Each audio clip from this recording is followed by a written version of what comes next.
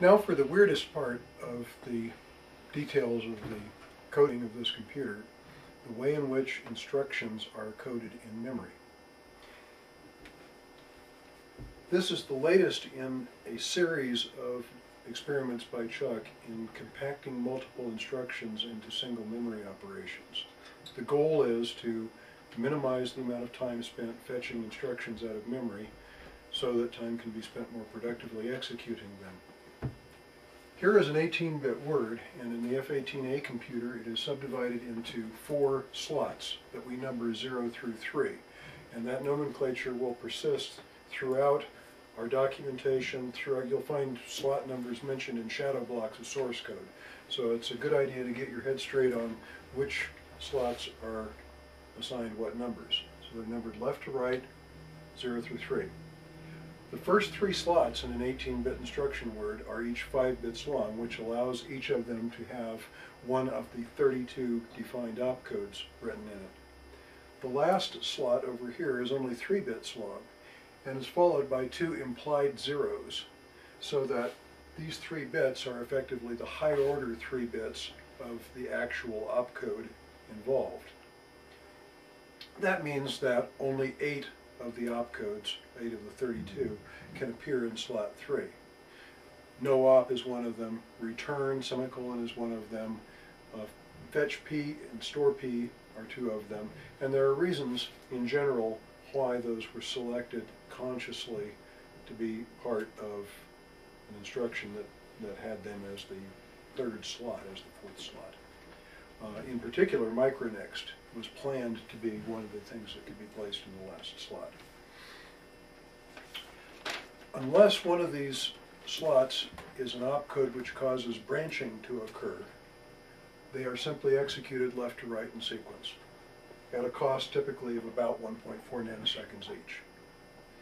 While they're being executed, the computer is considering the ability to prefetch the next word.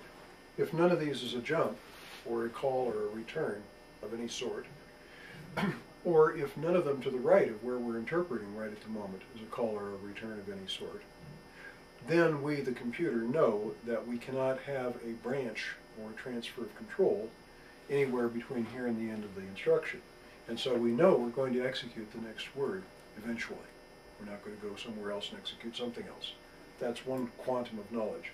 The second question is whether anywhere between here and there we're going to be doing any other memory operations like fetches or store Bs or fetch pluses. If any of those things are between us and the end of the instruction, we cannot consider prefetching either. But indeed, if in slot 0 we find something like plus, and all the rest of the slots are garden variety register and ALU operations, then we can actually start doing the memory operation to read the next word, if we feel like it. Exactly what the rules are for that are defined by each one of our computers as a separate issue of decoding and timing. And so we don't document them in a great detailed way.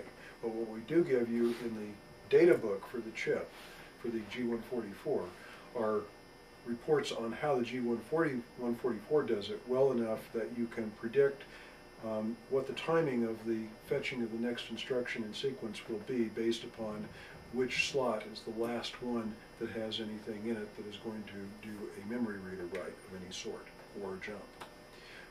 Look to the data book for that type of information. To clarify one point, the prefetch rules do not vary from F18 to F18 processor. The rules apply to the entire F18A implementation on a particular class of chips. So the rules which are documented in the data book do apply to every computer that you'll be programming on these products. Otherwise, normal operation is execute them left to right one at a time, fast as possible.